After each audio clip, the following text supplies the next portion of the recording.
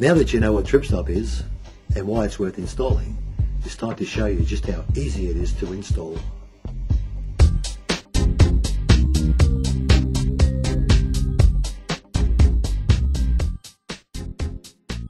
TripStop is installed in segments to ensure a smooth flow to the path when it does eventually move.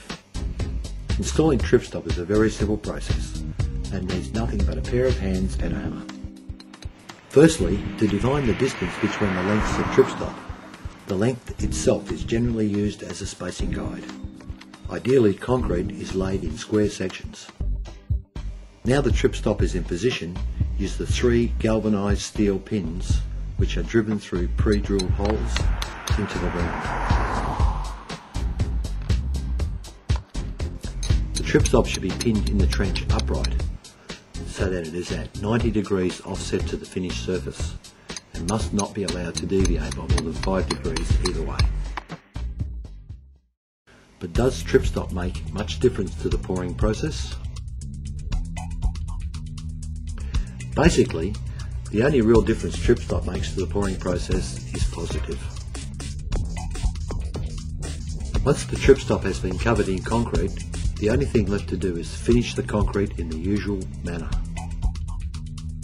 Extensive testing of TripStop has confirmed that time is also saved in areas whilst TripStop is being used. One time saver is you don't have to edge the joins of the TripStop. TripStop can also be used as a screeding guide against fences instead of using wooden pegs and the wet screed method. Using TripStop also ensures the end user gets the correct depth of concrete. This saves a lot of time and in the end a lot of money. Just lay your TripStop and go. TripStop runs full depth and width of the slab and must finish flush with the surface of the finished concrete and never be higher than the surface of the finish.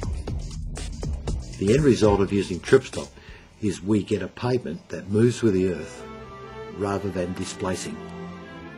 At the end of the day, everyone can enjoy the benefits of TripStop. TripStop, making everyone's path safer.